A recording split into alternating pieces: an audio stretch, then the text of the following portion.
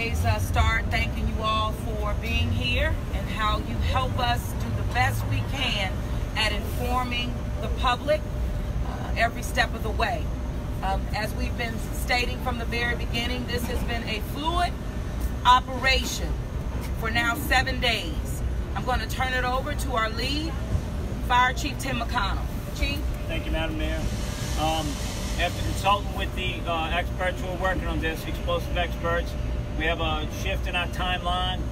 Now, the soonest this will occur is about noon tomorrow. They're working to get it done. We've told you that this is a very dangerous building. The cranes are, still in a precarious situation, and so their timeline has moved. And once again, we've always said that safety is number one. So that's where we are. We wanted to make sure that we got that to y'all as quick as possible. We literally just found that out within the hour. So we will be giving you an adjusted evacuation zone based on that. And we're still working on all that planning, and we're going to get the information to the public as quickly as possible.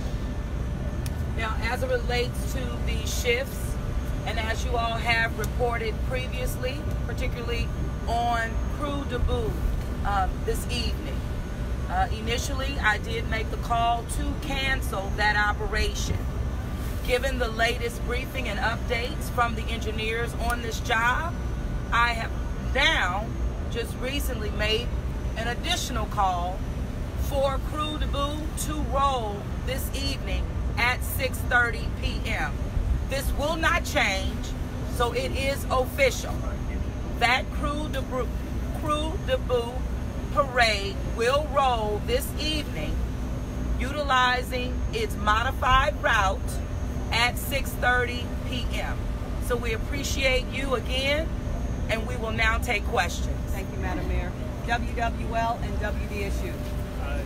Is there any one thing that's caused this delay that you can say again? Or I guess the easiest way to put it is the damage to the crane. As they got up there and got close to it, you remember, that's exactly what we talked about. As they got up and got closer, they found out some things about it that have changed the way they're going to take it down, some of the methodology they're going to use, and that's going to take a little bit longer for them to accomplish.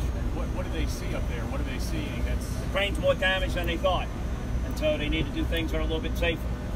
How long, Chief, they're up there right now in a crane. It looks like lacing with explosives. How long will something like that take? Will they be working into tonight through the morning hours? They'll be working until late tonight to get this done so we can hit our timeline tomorrow.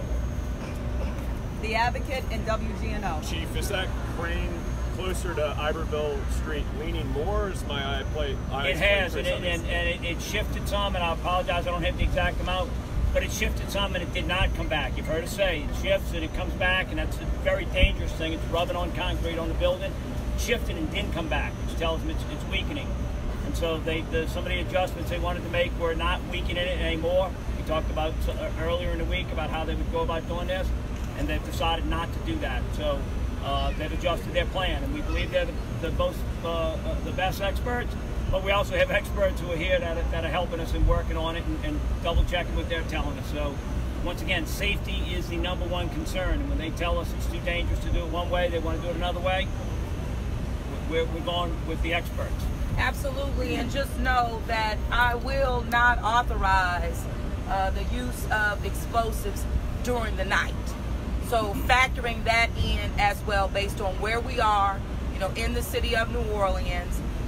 Not just, of course, those residential areas, but also the commercial as it relates to people occupying hotels. So this will not happen at night, and we're wanting to ensure that it is during daylight hours. Two things, folks. You've got people who live in the area who have been told to evacuate till 8 o'clock tonight or even later. Are you reaching out to those people now to tell them they can come back home for the night? Secondly, is this the crowd you were expecting to see along the perimeter? Is this more people than what you thought? Or do you have any concerns for crowd control moving forward from here? Well, as it relates to our residents, we will remain in contact with them as we have throughout the past 7 days. That will not change.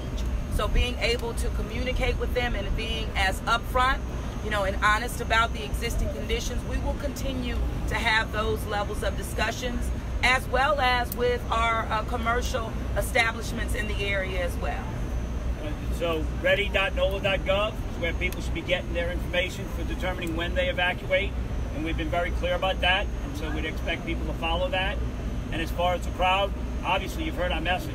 We prefer people not be out here when this thing happens and be safe, right? You should not be out here when this takes place. We've told people time and again, we're asking that y'all help us get the message out, watch it on TV. Right, This and you is know, a dangerous operation. that's right, and we will continue to work with all of our media outlets. You know that you have had a designated area that we're communicating with you about you being able to capture.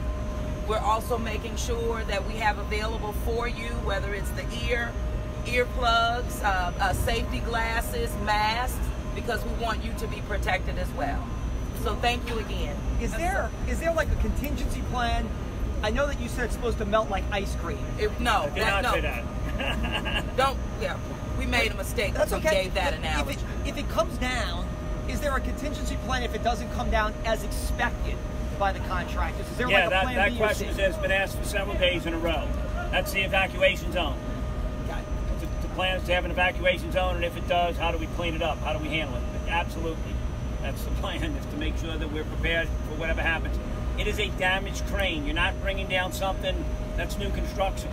This thing is being brought down because it is highly damaged. It is a situation that will adjust, and that's why it's dangerous to do what they're doing, and it'll be dangerous when it happens.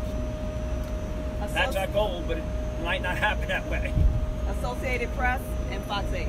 And this morning we saw what looked like a fire crew or fire NOFD officials going in. Was there any attempt to get some of the two remaining bodies out, or could you explain? No, ma'am. I don't know where you saw that, but every single day, nobody has ever entered this building post-incident without crews from the fire department, from the urban search and rescue team, to ensure their safety.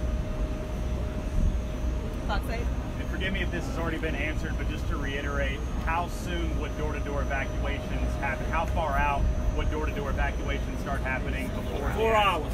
4 hours before, when we get a definitive time, the goal is 4 hours before that, we believe we need to evacuate. But once again, that area is starting to change, and we will get that out to you as quickly as possible. Last question, WWL. Had some of the Canal Street hotels started to evacuate at this point? I'm not aware of that. We haven't If they took some action on it, they didn't do it on orders. If they had, and we're getting that word out now. We literally just got this, right? We briefed with engineers early this morning, like we do every morning. We circled back for another brief at noon and got this news and came to y'all. So thank you all again so much. Thank you. Thanks.